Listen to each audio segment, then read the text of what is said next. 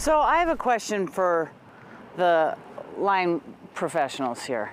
When was our first PSPS here in Pollock Pines? Shutting off power in this area during extreme weather is not just a safety issue. And so I just want to ask you guys, what is it like to be in that situation?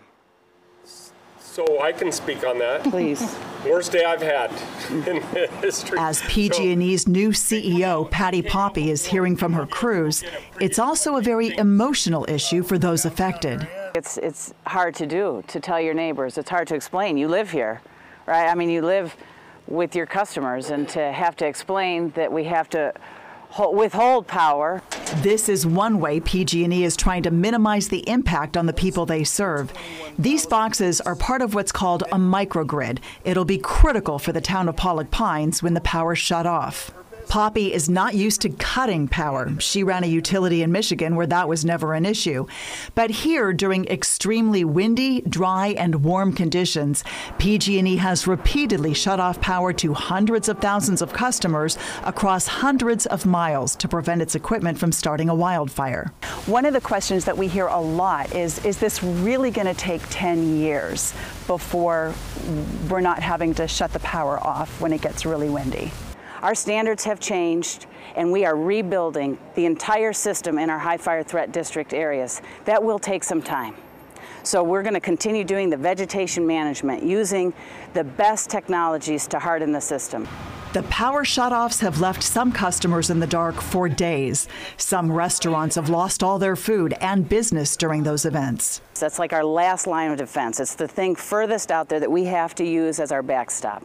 It will be our ambition to make our public safety power shutoffs less visible, less intrusive. So back to one way that would work with microgrids like the one in Pollock Pines, where a generator and transformer send power to underground wires. This particular system can keep 63 critical and community services running in the downtown corridor. So the point of the microgrid is really to keep all of this on. All of this. Yes, from the gas station all the way down to that Red Cross, the church that serves as a Red Cross hub, including the fire station.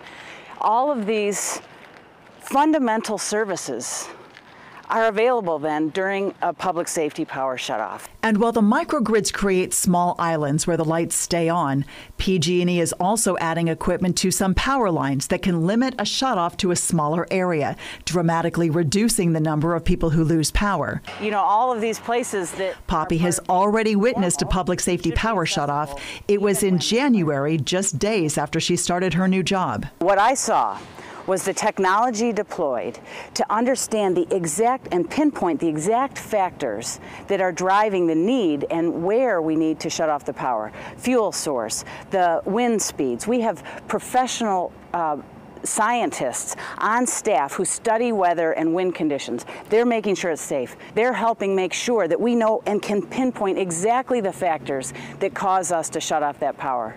Shutting off power for people's safety is the hardest decision that we make. But we will make it to keep people safe. Poppe says the root of the problem is climate change. Conditions that may have caused smaller problems a decade ago are now much more likely to trigger massive fires. She says that's the real challenge that drew her to the embattled utility. I believe California is leading the battle on climate change. Both the symptoms of climate change and the ambition to thwart it, not just adapt, but stop it. And to come and be part of that is a full utilization of all of my experience. I am prepared for such a time as this, and I feel blessed to be the one able to lead us through this next chapter.